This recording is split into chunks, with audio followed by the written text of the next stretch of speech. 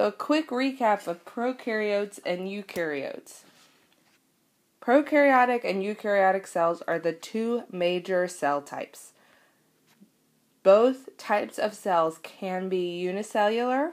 You'll only see multicellular organisms in the eukaryotic cell type because they have a little bit more complexity that allows them to build up into the multicellular structures like tissues and organ systems.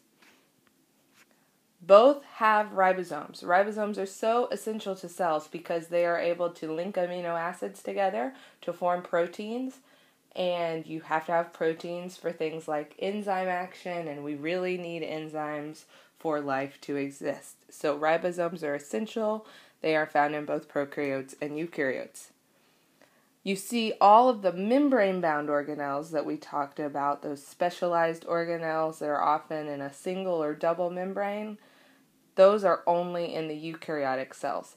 Sometimes prokaryotes use some membrane division so that they can conduct things that are similar to photosynthesis or cellular respiration as we know them, but only eukaryotes have the membrane-bound organelles that we've been learning about.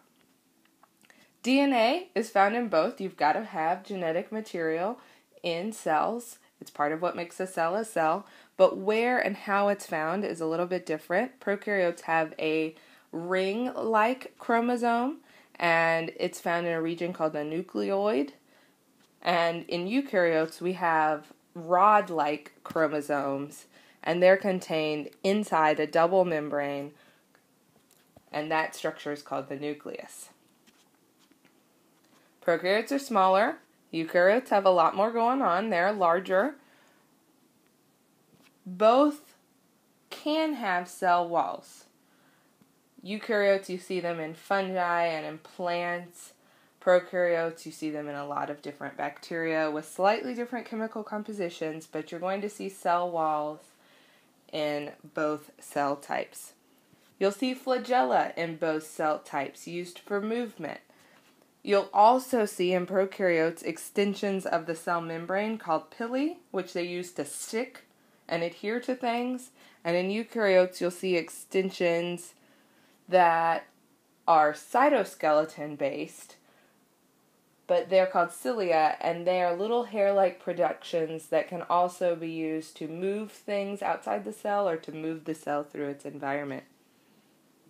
Prokaryotes divide by a process called binary fission, whereas eukaryotes divide by a process called meiosis, which we're going to be learning about later on. Big key thing here that's easy to forget. They're cells. They both have cell membranes. The membrane is so important that often textbooks give the cell membrane its own chapter to describe the semi-permeability of the membrane and all the components of the fluid mosaic. All of those things we talk about are in both prokaryotes and eukaryotes. They have fluid cell membranes made of a phospholipid bilayer. So you'll see prokaryotes as the archaea or bacteria. You'll see eukaryotes in domain eukarya, which includes the animals, plants, protists, and fungi.